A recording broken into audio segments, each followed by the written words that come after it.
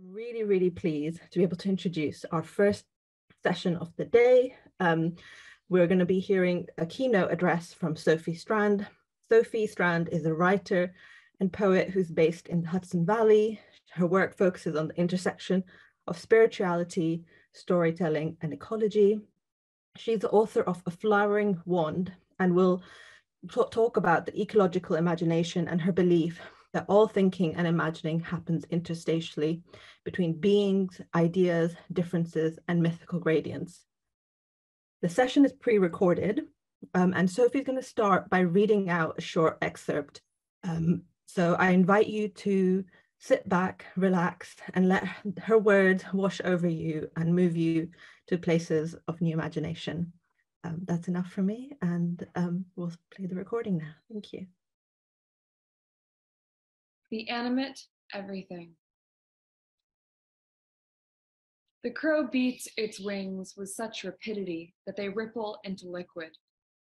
Sunlight streaks across the dawn sky, warp through the wind's weft, weaving a tapestry of breath, pollen, smoke from forest fires a whole country away, carbon excreted as saccharine heat from a hummingbird, dull threads of exhaust braided into a heron's exhalations.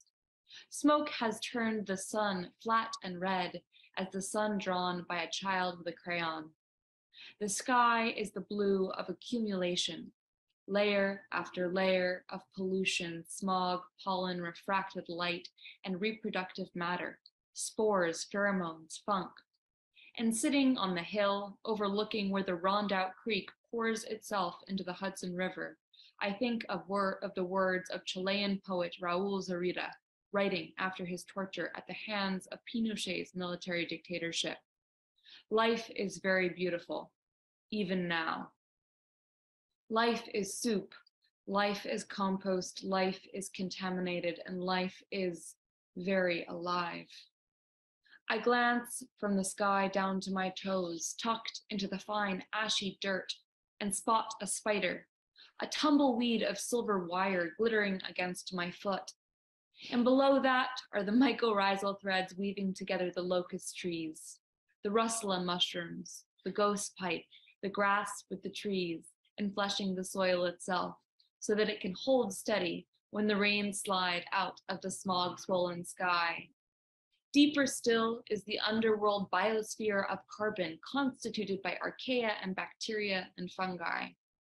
Woven into soil's microbiome are the blood of the Muncie Lenape, their stories all but erased, who lived here next to the river continuously for thousands of years before the genocidal Dutch and French arrived. I reach down and pinch the dirt, inhale its waxy, mildewed perfume. No, divine feminine or divine masculine won't do. God won't do. Neither will a homogenized universalism. This dawn is unruly and textured. There are yellow jackets already looping through the clover, gorgeous from a distance and deadly to my immune system close up. Even the bacteria carefully cushioned in my gut are precarious. One internal shift and it could poison my blood. Everything is connected to something, but not everything is connected to everything. The differences are vital. The smoke that coats my tongue does not belong to me. It is a communication from somewhere else, a molecular signaling interrogation. The miracle isn't that everything is the same, infused with a pearly universal source, but that everything is being differently, being chaotically. Panpsychism is the Eurocentric academic idea of what indigenous cultures have long believed. Consciousness is inherent in all matter. There are various ideas of what consciousness is. Thinking and experiencing are differentiated. Does proto-consciousness exist in elementary particles, slowly accumulating into emergent minds like human brains? As Alfred North Whitehead proposed, is mentality inherent in the elements, coalescing as an animate event that can then similarly slump back into thwarted energy of inanimate beings? A squirrel drops a hickory nut on my head. Somewhere a dog is barking. An ambulance is drawing its long, nervous song through the empty morning streets. Someone is dying. Someone is melting out of being a someone into a patchy, heterogeneous everything. Is that death? Is that inanimate? It seems to me that when someone dies, their body becomes even more alive, an aliveness that is plural, polyphonous, suddenly an ecosystem of bacteria and fungi and beetles and beings eating, decaying, breaking down, making soil, making connections. Today, it doesn't matter whether or not I can prove how alive the world is. It doesn't matter if I can prove an electron is having an experience. What matters is that I can feel stories everywhere. Stories that don't depend on language. Stories that don't depend on singularity. Stories that only occur interstitially, between beings, in the fertile, friction-prickled boundaries between differences.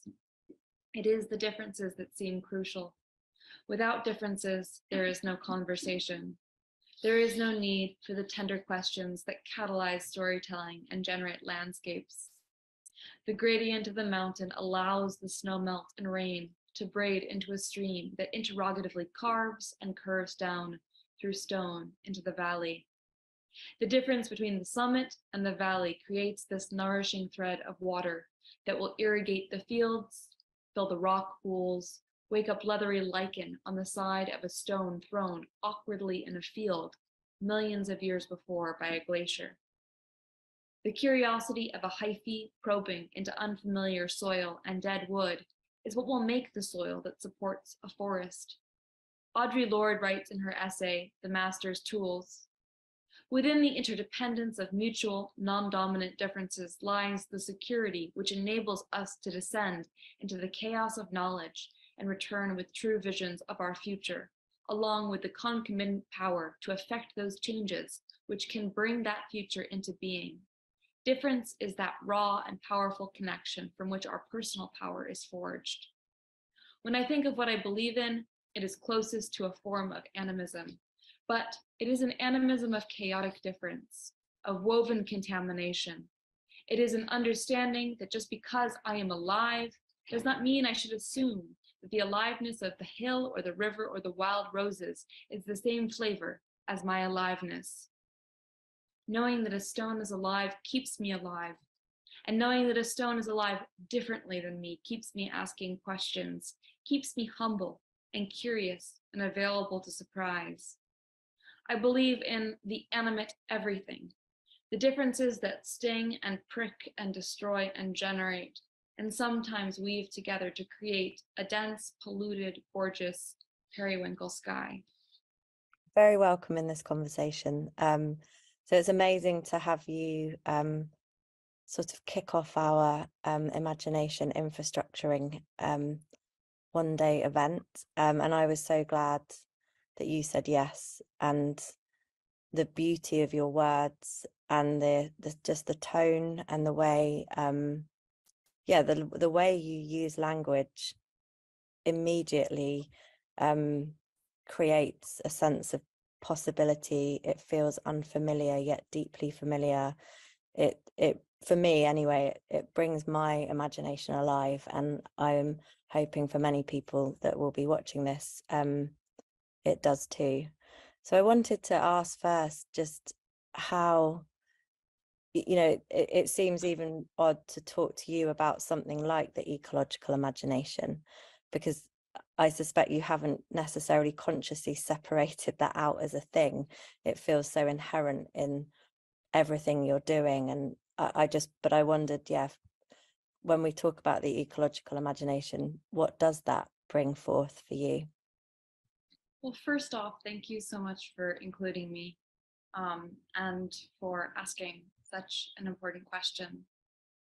I mean, I always want to problematize the false cut between humans and nature, humans and ecology, that everything we do, be it pollution, be it microplastics, is nature, and that human behavior is natural, even when it feels hideous and far exceeds our simplistic value dualisms. So I think nature is a much bigger, pricklier, stranger thing than humans can possibly conceptualize. You know, we're on the inside, we're not on the outside by virtue of a God trick looking in. So I always want to embed us in that interiority. We are inside nature of it, being born from its body continually. So for me, ecological imagination is all imagination. Even the bad types, even the bad magic is a kind of ecological imagination. And if we really want to complexify ecology, we can root it back to its original Greek word, which is oikos, for household. On the one hand, that's a beautiful conception, which is that we live inside households that are multi-species, where beings are generating life, antagonistic, helping each other, and that we are never alone. We are always thinking and living and breathing in relationship. On the flip side, the household in question, that Greek household, was patriarchal, and it was based on a hierarchy of use and utility. A man owned slaves, women, cattle, beings in his household, and could decide how they were useful. So ecology is unfortunately conflated with a kind of patriarchal idea of utility, that things are useful. And so I always want to interrupt the kind of teleological argument that is Trojan horse inside of conversations of ecology, that ecology imagines an almost theological Eden, whereby every animal has its purpose, every being is intimately, meaningfully cooperating with another. It's much messier than that. For me, ecological imagination today is best exemplified by one of my favorite metaphors, which is the spider. That research into extended cognition, I think in particular, some researchers at MIT recently have been showing that spiders don't just think with their brains or even their bodies. They think, they stink and think, same thing, but different, with their whole webs. And if you damage part of their webs, they behave as if they've had a stroke or a brain injury. So they're tugging, they're receiving vibrations, they are feeling. And there's been this very simplistic idea that minds and brains are the same thing, and that minds are something that is inside of a single body. For me, brains are something that happens at the ecotone, the interface between beings.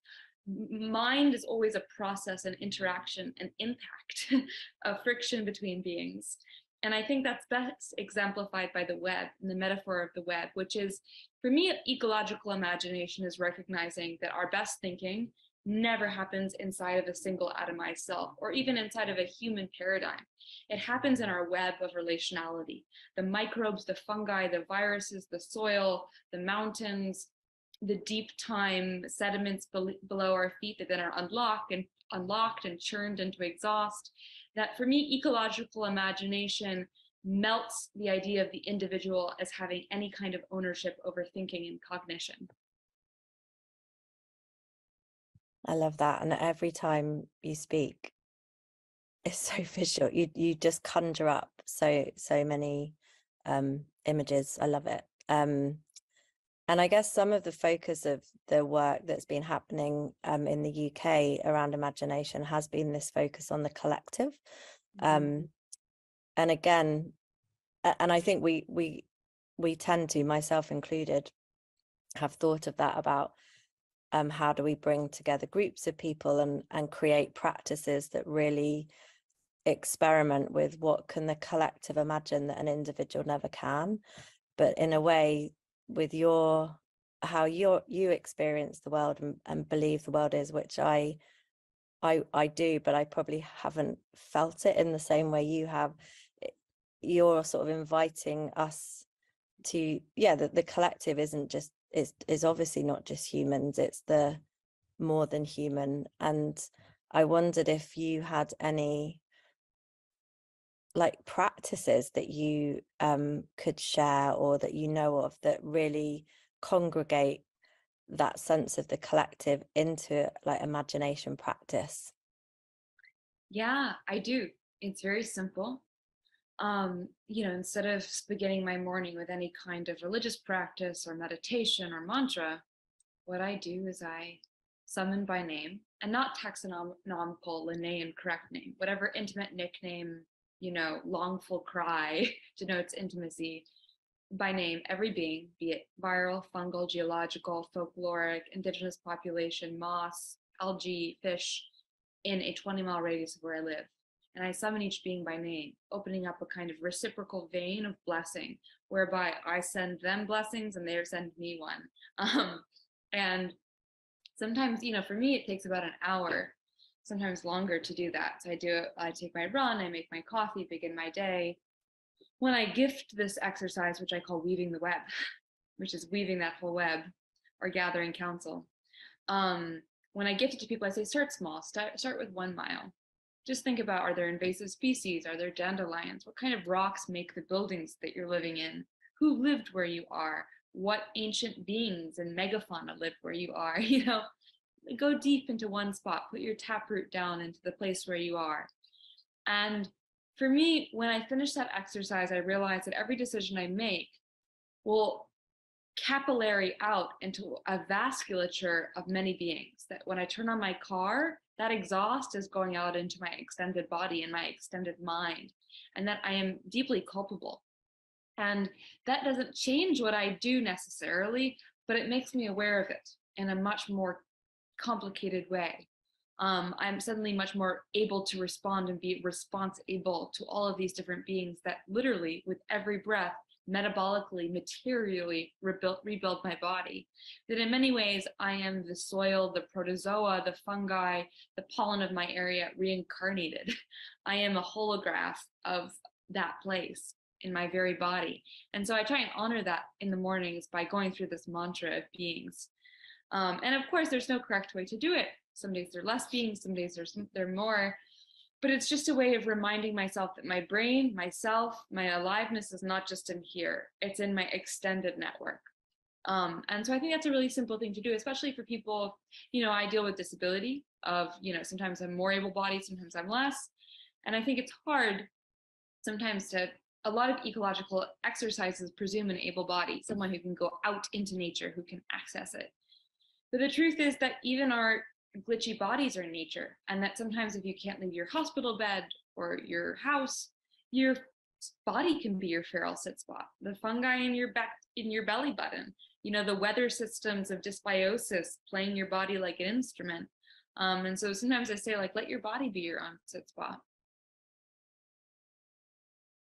And what about dreams? Do you dream a lot? Are you a vivid dreamer? That's a wonderful question. I think a lot about one of my favorite thinkers, Gaston Bachelard, who distinguishes between reverie and dreams. That reverie is like this open air atlas that happens in a kind of semi-conscious way. And then dreaming is almost completely without your consent. It just takes over your body. So I do both. I spend a lot of time trying to experience soft focus, going on walks without an expectation, not trying to actually focus my vision, looking at giant landscapes from a distance, looking outwards and trying to just let the whole of the world into me and to permeate me and to kind of percolate through my substances. So I do a lot of reverie. And I think that's how sometimes more interesting ideas come to me, as they come externally and they move through my filtration device and change me. But I also dream pretty vividly. I used to keep a dream journal religiously. And when I kept it more religiously, every morning I would write it down first thing, the dreams would come more consistently and more vividly. So when I keep up that practice, the dreams come to meet it. If I put my attention on the dreams put their attention on me. But I do dream every night. And I oftentimes dream of animals and beings and plants. And in fact, sometimes I'll ask for a being to come to me. I'll say, just give me something in a dream. About 3 nights ago, I had a dream of a water snake biting me. And I told it to someone who had a very classical kind of Freudian response, which is, that was that person who betrayed you recently. And I said, no, I think it was a blessing. And I think that the one thing I always want to open up with dreams is that we have a very narrow patriarchal interpretation via Jung and Freud of what archetypes and what dreams are and what they mean. But we have to reroute them into a much more complex history. The snakes are always a symbol of the goddess with their whole shivering kinetic force attached to the ground. That snakes for me are a blessing, even though in many modern interpretations they would be considered to be a malevolent force.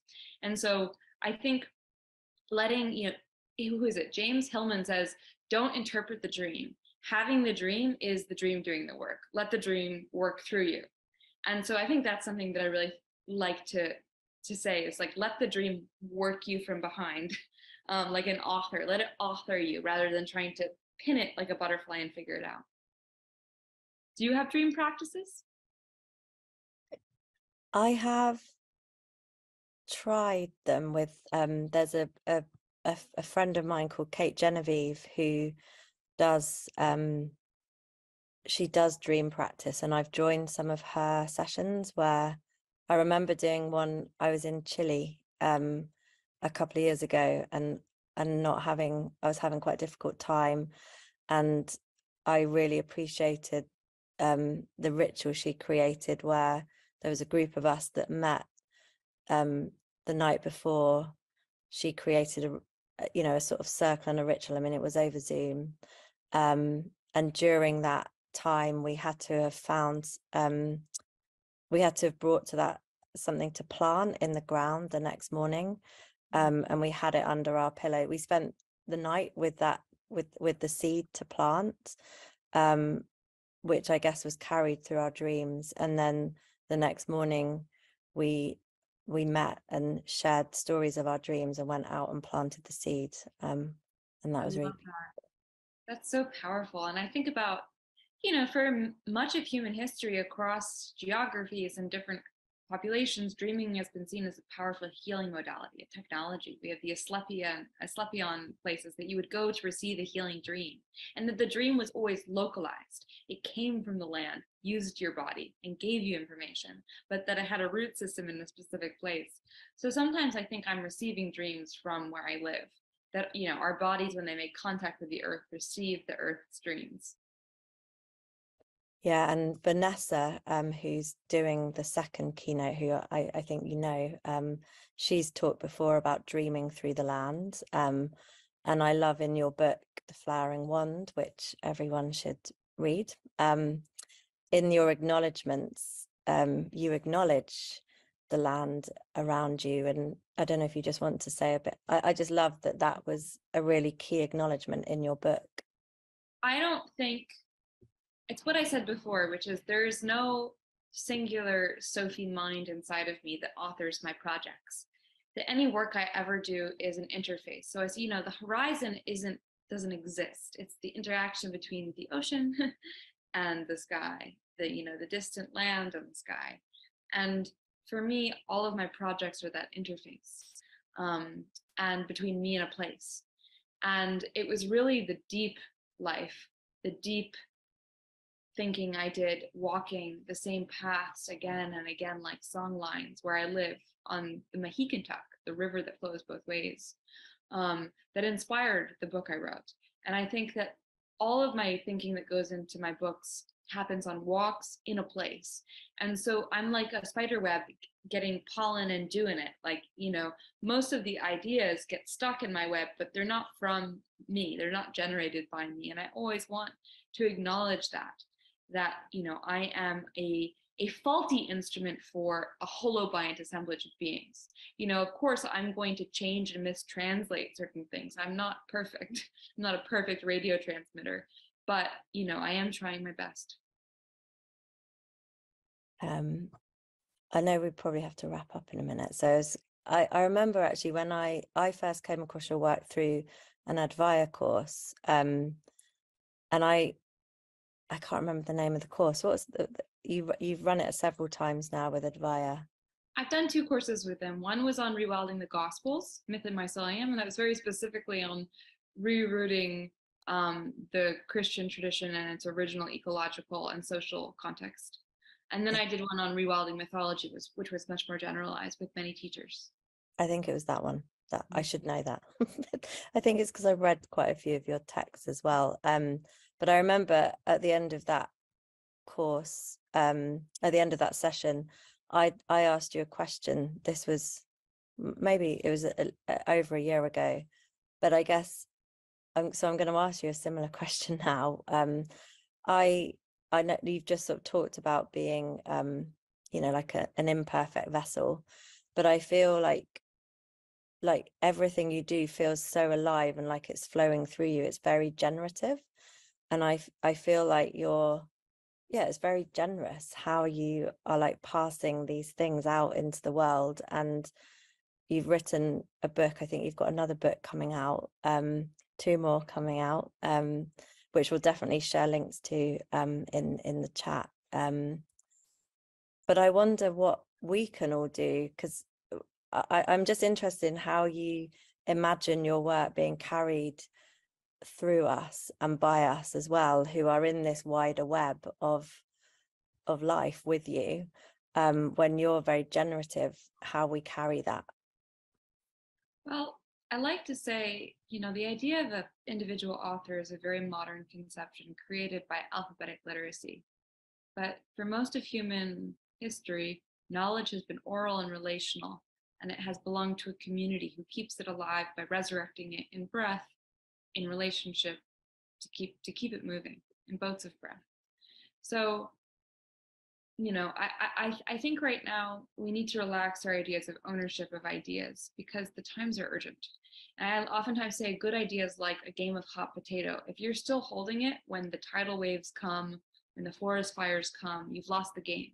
Give away everything. Don't try and perfect it. Give your best ideas away and trust that someone else may think them better. And I'm a person who has a genetic condition that's incurable that will probably kill me sooner than most people. So I do have a sense of great urgency that I don't have time to waste. And so I don't think I would be as generative and write as much if I didn't have that feeling of urgency. And I oftentimes share the story of Scheherazade, who it's the frame narrative for the 1001 Nights of the Arabian Tales. And she's the vizier's daughter married to the king, who marries a woman every night and then kills her, and then marries a new woman the next day. And she stays alive by telling this adrenaline-fueled story that never ends and compels the king to keep her alive. And so I oftentimes invite people into storytelling as emergency, storytelling as an adrenaline-fueled way of keeping yourself alive, trusting that if the story keeps you alive, it may keep someone else alive.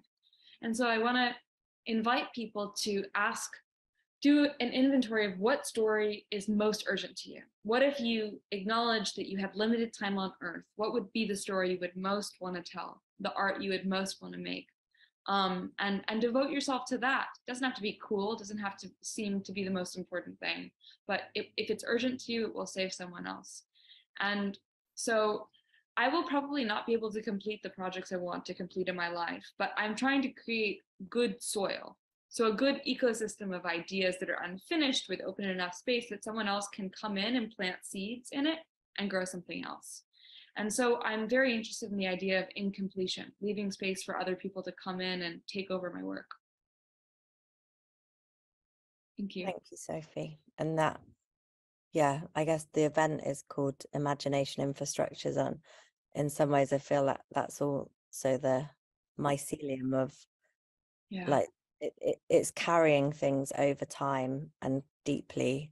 And that I think I can see how you're creating really rich soil. Thank you so much for joining us. And we'll definitely share more about all the things that people can do to read your work and experience it. Thank you. Thank you, Cassie, and thank you to everyone.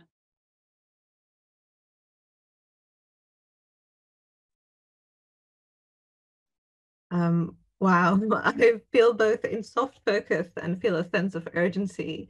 I wasn't expecting that session to be so resourcing and practical, and I feel like I walked away with lots of ideas of practical things that I can do to embody the work that Sophie was talking about. And I hope you. I also just want to say a huge thank you to this amazing community that we have here with us, who are sharing so many amazing resources and reflections, and even just a sentence about how things are landing that are helping kind of connect up between what we're hearing on the screen, but also this community that we have here. And as Sophie said, so much of this work is about connection and relationships and being together with each other. And so I really appreciate every single person that is sharing in the chat, but also sharing in their hearts. So please do keep that going. We are coming up to a bit of a break. So we have until 10:10 before the next session, which is going to be on the unimaginable. But I think we'll also have lots of practical footing within that. So please do look after your bodies, maybe go and have some fresh air and connect with the ecology that is around you or the plants that are within your home. And we'll pause there and we'll be back together at 10:10.